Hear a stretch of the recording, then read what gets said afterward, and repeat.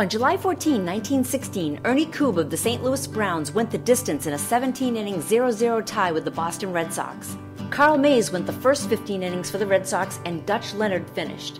In 1956, Mel Parnell of the Boston Red Sox pitched a no-hitter against the Chicago White Sox for a 4-zip victory at Fenway Park. This would be the first no-hitter for the Sox since 1923, when Howard Ehmke would blank the Philly A's. On July 14, 1970, Pete Rose of the Cincinnati Reds scored on Jim Hickman's 12th inning single after bowling over Cleveland's Ray Fosse at home plate to give the National League a 5-4 victory over the American League at Riverfront Stadium. The collision is often blamed for Fosse's shortened career, but the following year Fosse was again an all-star catcher and also won a Gold Glove.